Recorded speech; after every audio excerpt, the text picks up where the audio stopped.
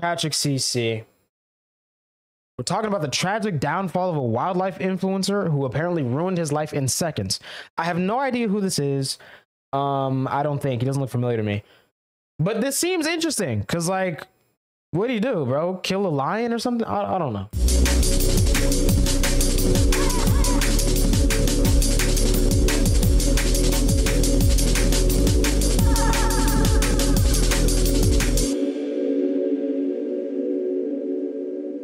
Let's see, bro. It's rare that we see influencers who are universally loved and praised for their positive impact on the world. Ironically, these creators are the most vulnerable, because even the smallest controversy can fundamentally destroy their reputations. This couldn't be more true for Brother Nature, who earned millions of followers on all of his social media. Wasn't he blonde at one point? So I feel like I couldn't recognize him without the blonde hair. Platforms from his wildlife content. Brother Nature was known for being kind-hearted, philanthropic, and loving towards animals. But he made one tiny mistake at a sandwich shop in 2019 that would do irreversible damage to his reputation. Oh my goodness. Yo, okay, so I did know about this because I saw a post from Brother Nature, I think, talking about something that had nothing to do with this at all. And I swear, bro, Twitter is so funny.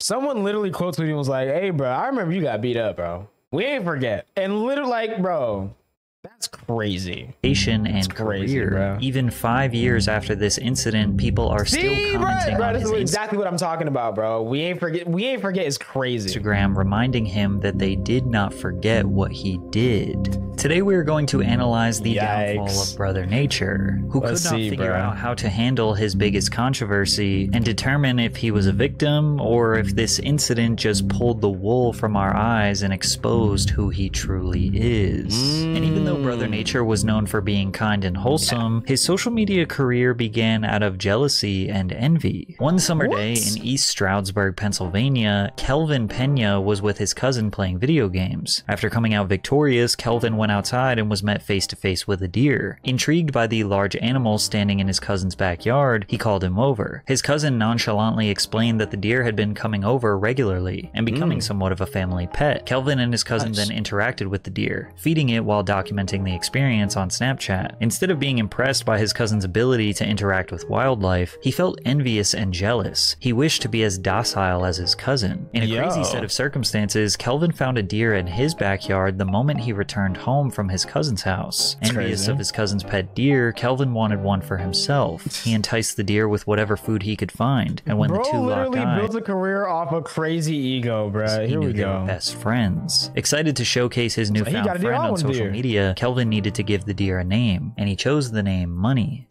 I'm out eating crackers with my pet deer. His name Money. This name, combined with the reason why Kelvin became interested in wildlife, potentially foreshadows the future downfall of his career. Kelvin posted the video of him meeting Money to Instagram, instantly catching people's attention. Seeing the positive reception, he decided to upload the video to Twitter. Within 24 hours, the video had thousands of likes and retweets. People thought it was hilarious and could not stop sharing it across the internet. It was a surreal experience for Kelv, who at the time could not comprehend why this random video of him interacting with this deer was intriguing to so many people. At age 17, his social media profile skyrocketed, and he continued posting videos of him interacting with various deer in his neighborhood. Keep in mind, his name was not Brother Nature at the beginning. It was Cold Game Kelv. But his whole world changed when he introduced everyone to his newest deer family member, Canela.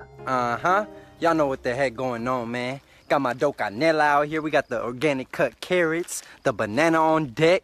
Canela, what's good, girl? You know I got you. Canela, don't eat the banana like that. Canela, let me peel it for you. Canela became an iconic part of internet culture, to the point where a lot of you probably refer to any deer as Canela. Canela I feel like I have seen at least one video where I ain't gonna lie. Brand. Still, 5 years later, people love and miss Canela. Kelv unified all the deer in his neighborhood, calling them the Deer Squad. The Deer Squad featured Money, Money Jr., Canela, Lil Bambi, Tequila, and Lola, and anytime he would meet another animal, he would give them a name and add them them to the family. Since the United States is actually overpopulated with deer and they all look very similar, the odds of seeing the same deer twice seems pretty low. So people were shocked that he had such a deep and personal connection with a select few deer. In the beginning, his attitude and demeanor was totally different than what he evolved to. Instead of being fun-loving and free-spirited, he had a cocky and braggadocious attitude. Just to let niggas know that we don't play games out here, my nigga. It's another one walking up right to me. You my nigga, bro. What's up? Hungry, my nigga? Some Pringles, bro. Yeah. Yes, sir. We do this deer shit out here, bro. Yeah, it's that good shit. It's that good shit, money. Eat that up. Damn, bro, them antlers looking clean. You just got them hoes cut today? Yeah. Sound fresh. Here you go, eat that. Yeah, money. Is that real 2014 YouTube vibe, bro? Gang shit around here, money. His attitude, flexing his deer friends like they were foreign cars, made him seem like the funny kid everyone knew in school. He even dabbled in making music. Have you heard of who I am? Oh, man. Around my town. This was a dark time, bro. They call me the man. Although he possessed seemingly zero music talent, the shtick of using animals for music video content has actually worked for a few rappers after him. Rapper The Mexican OT went viral last year for holding a chicken while rapping and his buddy riding a horse behind him. He also had Blake Fades, who constantly went viral for rapping on a farm with some cow friends behind him. It's these types of subtle content strategies that people don't focus on that can really take an artist's career to the next level. I cover these types of music marketing strategies as well as give you my personal creative content ideas in my weekly newsletter, Tuned In. Tons of artists out there want to learn how to get instead of monthly. As Kelv's likes and views exponentially increased, he realized he could turn these silly videos into a business venture. While feeding the deer, Kelvin repeated the phrase, "Everybody eats," which eventually became his slogan. Everybody eats, man. Fast money. You already know what's up. You heard? Kelv's good friend and rapper Slater convinced him to start making merchandise as a source of revenue, while Slater's manager, Nikki, came up with the idea of starting a non-profit organization, Everybody Eats Foundation, and used Kelv's upbringing in a single-parent household as the inspiration. Last Thanksgiving I came up with, I was like, so what can I do to help my community? So I went to the food pantry with a piece of paper, and I asked the people as they were getting their food, like, hey, would you be able to afford a Thanksgiving meal this Thanksgiving? And the people that said no, I took their name down, wrote their address, and then I made a little promo video telling people, like, hey, you can go to my website, donate some money so we can feed these families during Thanksgiving. People were convinced we made the right person famous. Some people go viral for the wrong reasons, but this dude has my respect. This dude has a good head on his shoulders, and he has a good heart. Dude is a blessing on this planet. Kelv was an internet sensation that you could not hate, and this brought him big opportunities. He partnered with the production company called Public Cinema Club to premiere a short-form documentary called Deer Squad at the 2017 Sundance Film Festival. Then a production company called Super Deluxe was impressed with the reception of the documentary and threw him on a plane to Los Angeles to film more content where he interacted with other exotic animals. Kelvin the Deer Whisperer Learns Life Lessons from Wild Animals gained millions of views on Facebook. In the comments, a random user referred to Kelv as Brother Nature, and the name stuck. In September of 2017, he chose to drop out of school and move to Los Angeles to become Brother Nature full-time. However, this was seemingly a bad decision for him. Through his videos, Brother Nature really seemed to bond with the local deer. He talked about how much he loved animals and cared about their well-being, even referring to the deer as his friends. But when the moment came for him to profit from his success, he left them behind. In LA, Kelvin steered away from what made him famous. He completely abandoned the deer-related content since he was no longer living in Pennsylvania. He purchased a baby goat, which became the main focus of his videos. Hey man, I got a very special announcement, man. I just bought myself my first pet goat. Pull the Bambi. We lit. His name Bentley, man. He be riding clean in the Bentley.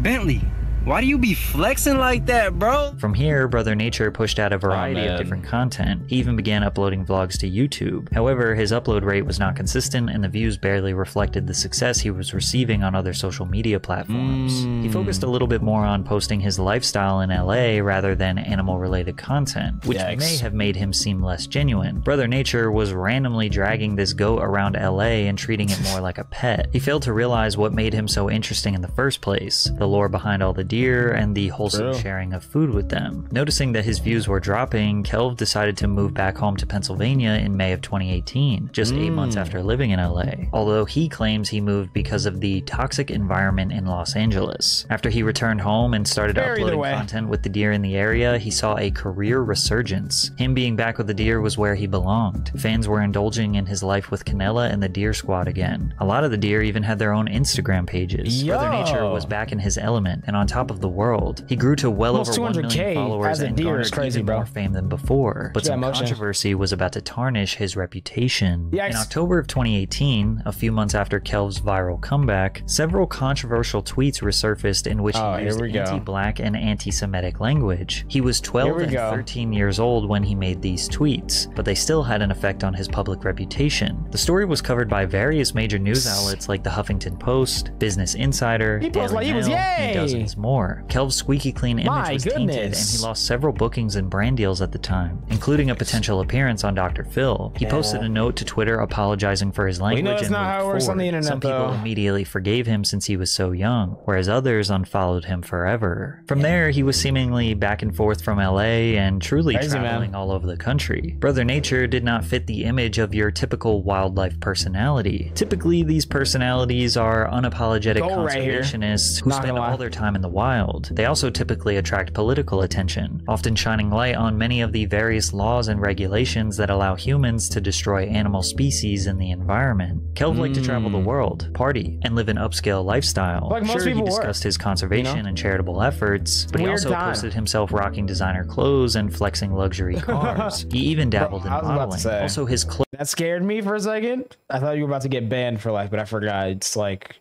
I think it's 12 to be honest. I don't even know. Close friendship with Slater makes it seem like he was interested in indulging the lavish life of a rapper. It was unclear what his intentions were. Was he trying to be a serious wildlife personality? Was he trying to make silly videos with animals for social media? Or was he trying to make money on the internet and this was the only thing that was working? Because it was now the end of 2019 and Brother Nature kind of just seemed like any other influencer who hangs out with celebrities and has this little side hobby of posting about animals. Like the dichotomy of him being a wildlife thought about it. I don't think he has. He should, bro. Influencer, but then wearing brands like Prada and other designers who use real animal skin and potentially abuse animals for profit in their products lost in respect to real conservationists around the world. But it was one night in Miami while he was living the high life where his whole career was about to change for the worse. In December of 2019, Kelvin visited Miami, Florida for a beach cleanup event. He was partying heavily every night at various clubs on a week-long bender. On the night of the 6th, video surfaced on Twitter depicting him being violently hit and kicked in a sandwich shop as bystanders looked on. People on social media initially assumed Kelv was attacked unprovoked, and an outpour of sympathy erupted. How could someone possibly beat up sweet old... The only Sway Lee album I'm seeing is a soundtrack that he did, and he's not even on every song.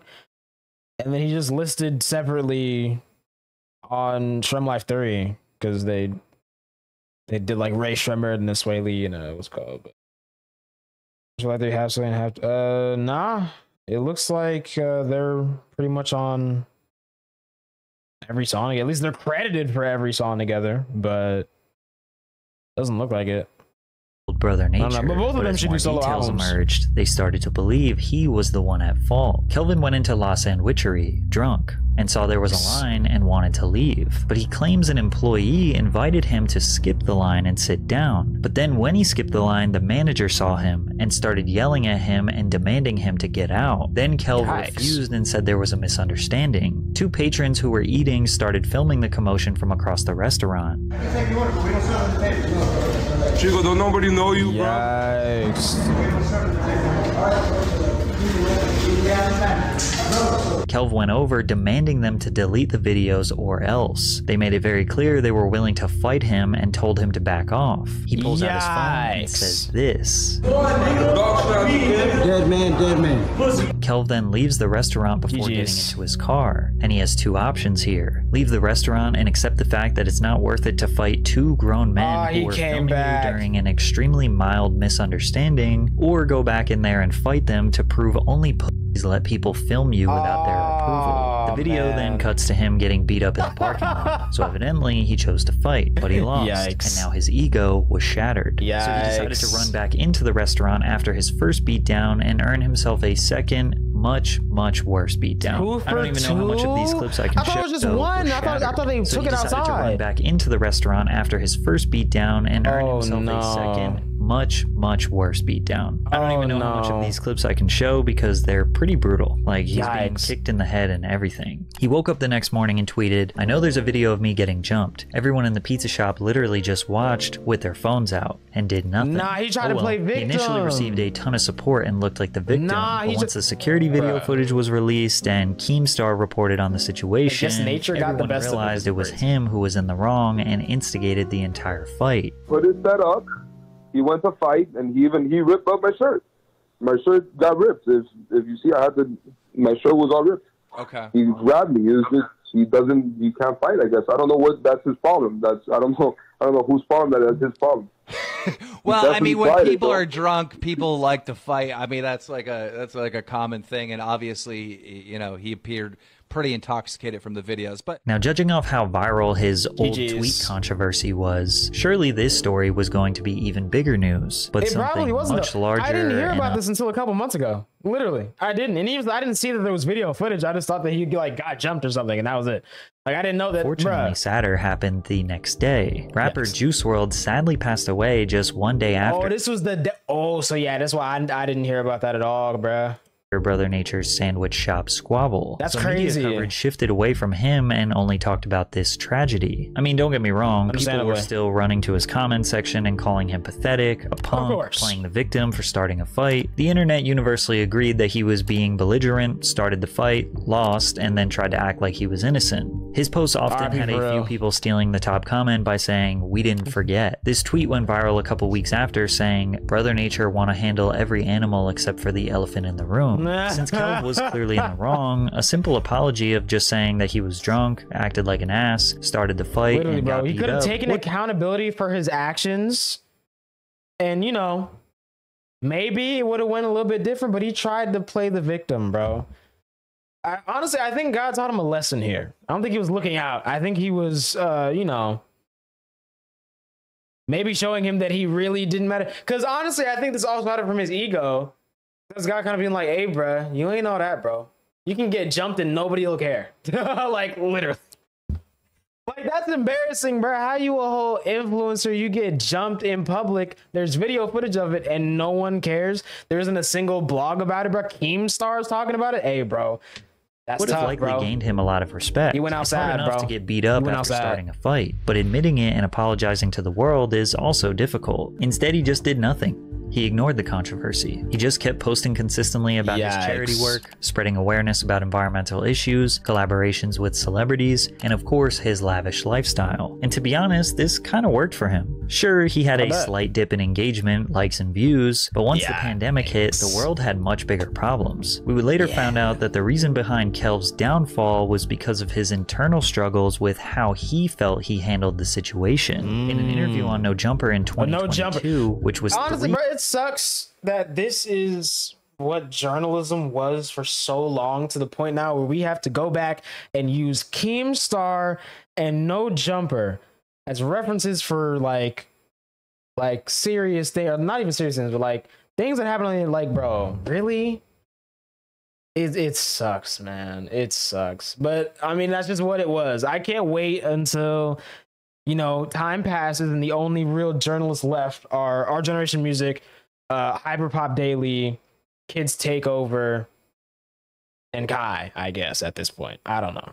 Years after the incident, he says that he should have apologized, but he ignored it out of fear, and that fear slowly ate away at him. That interview came out though, because I haven't. No, never. No, that's what I should have did. But then, like, something told me, like I think then fear came into play. You know what I'm saying? Like, nah, just wait till you do something first. Wait till you do something first. Like, come out with that big project. You know what I'm saying? Because the goal always has been like have like a TV show or some shit. You know, some mainstream stuff, or just have a show. You know what I'm saying? Like, that's what I always wanted.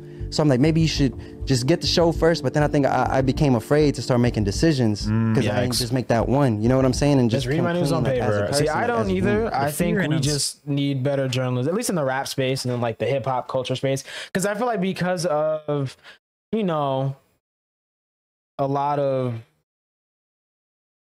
things that go into like the clout era and, you know, all that, it kind of just blended at that time. So a lot of people like Brother Nature were just ending up on No Jumper, even though it's kind of like music based, sort of.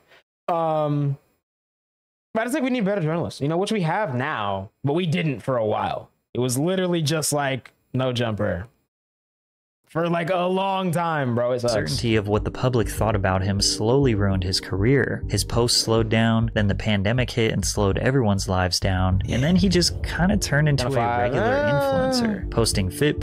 I was rocking with Channel 5 for a little minute, bro, but I heard some stuff about bro, and I ain't watched since, bro. I ain't gonna. Pics, modeling, doing random brand deals, occasionally posting a video with an animal once in a while. Then he went on a year-long hiatus until March 28th, 2022, where he posted a photo with the caption, "Retired." His page lost that spark and personality it used to have. He stopped smiling in pictures and combined them with cryptic captions like, "Die a hero or live long enough to see yourself." He think he Harvey Dent, bro. Then in February 2023, he said in a caption, "Retirement going crazy." It's not necessarily that the controversy ruined him because the public canceled him and decided to stop supporting him. It's that he, as a man, felt like he handled the situation wrong and couldn't feel that closure for himself. It then made him question his own intentions and career path in the first place. Was all of this just for money? Was it for clout? Did he genuinely have a mission to save and protect wildlife? There are still people in his comment section today,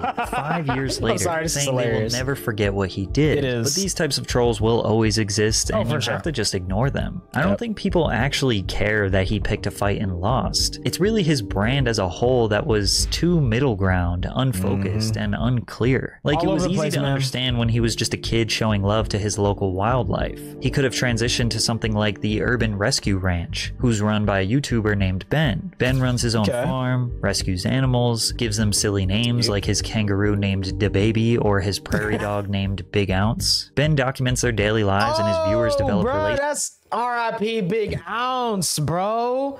I didn't know that this was this channel, bro. Rescues animals. Because I had never heard of Big Ounce before he died, bro. And then I saw the clip and I was like, man, bro. Gives them silly names like his kangaroo named DaBaby or his... It was just like a random guy on TikTok, bro, because that's kind of just how TikTok works now. Prairie dog named Big Ounce. Ben documents their daily lives and his viewers develop relationships with the personalities of these animals. Kelv's content was always just handsome, nice guy meets wild animals. He never took a serious enough effort to become an expert in the wildlife field, because from there he could have collaborated with celebrities and educated them on the importance of wildlife conservation or something like that. His shtick just kind of ran out. He did not evolve, and the failure to address the sandwich shop incident ate away at him and ultimately accelerated his downfall.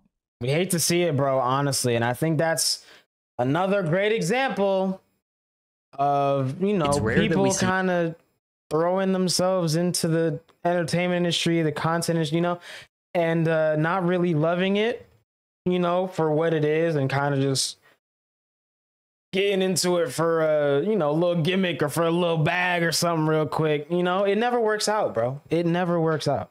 We hate to see it, bro. We really do.